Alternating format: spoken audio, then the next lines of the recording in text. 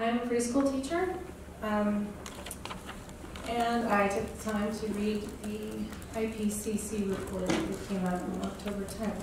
The research finds that if we do not reduce our carbon emissions by half within the next 12 years, climate change will cause the extinction of all warm water coral ecosystems, irreversible damage to Arctic regions, and permanent flooding of coastal areas.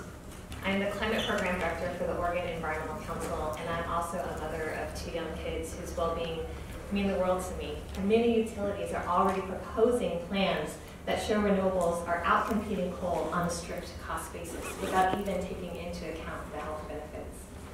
I similarly oppose changes to the Clean Car Standards.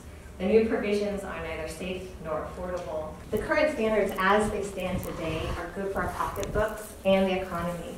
The Clean Car Standards would save drivers between $3,200 and $5,700 over the life of a vehicle. They would also spur demand for clean car technologies that would be good for jobs.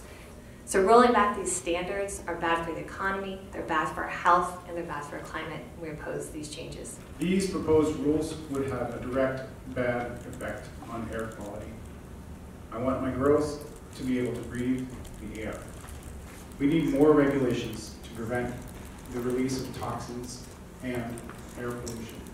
This fits every characteristic of bad policy. It is vague, the costs and benefits are very one-sided. As Mommy said, governments are here to keep us safe. This proposed law would not keep anyone safe.